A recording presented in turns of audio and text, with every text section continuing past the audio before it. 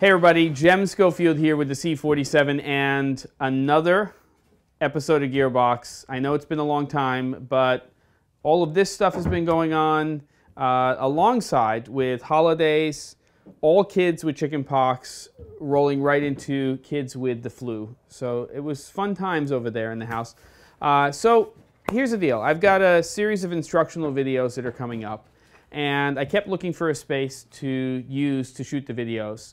And everywhere I was looking that I thought would work, they didn't have enough time for me to be able to work there. And my wife, being the smarter half of the equation, said, why don't you just clear out that war zone, this hoarding space that I had up here, and just make a small home studio? And that is in fact what I'm doing. So I'm just going to go have Ron, the Ragu Marazzo, go a little wide here, and we're going to take a look at this. And it's not a big space. This is about a 14 by 20 space, 8.5 foot ceilings in height.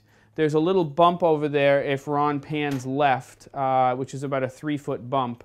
And he, also being the smarter person, that's Rob in the background, who is carpenter, expert on hockey and football. That is European or world football, as we like to call it.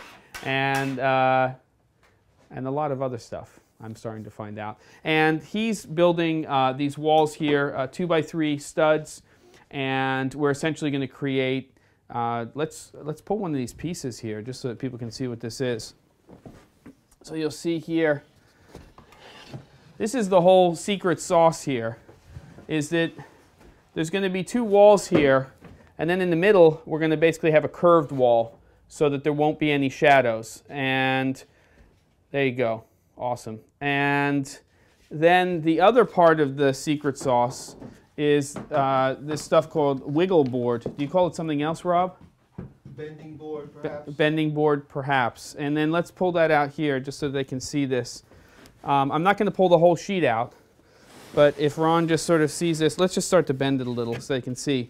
You can make a column out of this stuff. So this will basically wrap on that skeleton or that frame alongside there, right?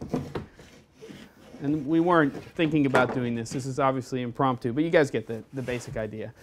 So what that's going to give us is a wall here that's, you know, just going and then around and then all the way down here, so that if I'm set up here and then Ron goes, don't step any further back, but we've got another probably 4 feet to go back there. We can get a pretty wide shot, easily a cowboy below the waist. But then as I start to go back here, then obviously we can get a lot of freedom of movement in the space. So the trick here is not whether or not this space can be built, it's how fast it has to get built. And that's days. So we're going to end off this, but you guys get the idea. There'll be sheetrock here. There'll be the wiggle or the bending board here, sheetrock over here, and then we're also going to install a rail system which can have drape or backdrop on it, and we'll leave the ceiling white, but there's going to be a whole grid. So in a couple of days or towards the end, maybe before we start painting, I'm going to show you guys this space again so you can see what it's going to look like, and I'll see you guys next time on Gearbox.